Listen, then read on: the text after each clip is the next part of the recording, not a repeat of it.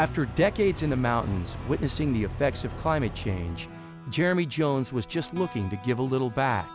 You know, I had pro model snowboards, and I wanted to give a percentage towards climate change. And I called a friend at Surfrider, was like, hey, where should I send my check? You're in this environmental world, just tell me what the best foundation is. And he called back a week later and was like, I did some research, and you need to start your own foundation.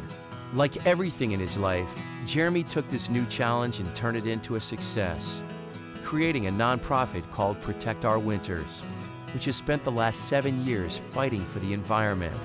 And it's really intense going to visit Congress. I would say the feeling of getting ready to go into those meetings is very similar to the feeling of getting ready to drop a really serious line.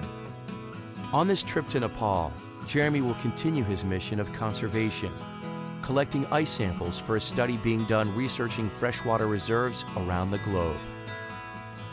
I was very excited to get the call telling me that Jeremy would collect samples in Nepal for this project. What we're really dependent on explorers or people that go and put their boots on the ground in these regions is to be able to get samples so we can measure how glaciers are thinning. 2 billion people rely on the drinking water from the Himalaya, and that comes from snowmelt every year.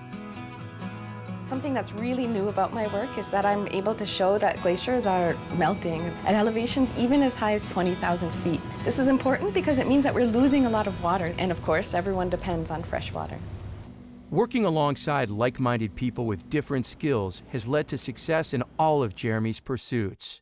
And on this mission for a riding partner, that's Luca Pandolfi, who will help Jeremy figure out and ride this last objective.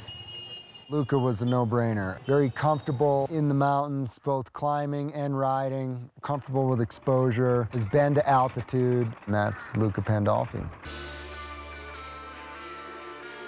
Hailing from Italy, Luca has made his home in Europe's big mountain mecca, Chamonix, France, making a name for himself climbing and riding some of the area's major descents. I love the kind of that balance between fear and excitement. I always like to go and have a look. This is why I decided to come here. We're going to the mountain, man. Some fresh, clear air. Kathmandu is nice, man, but it's a big mess.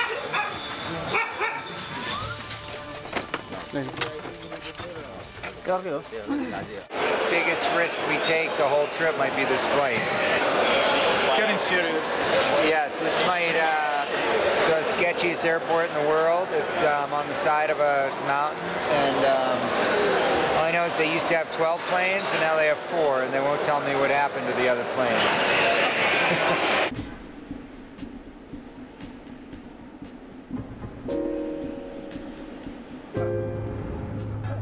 Anyone who's been to the Khumbu region talks about the flight to Lukla.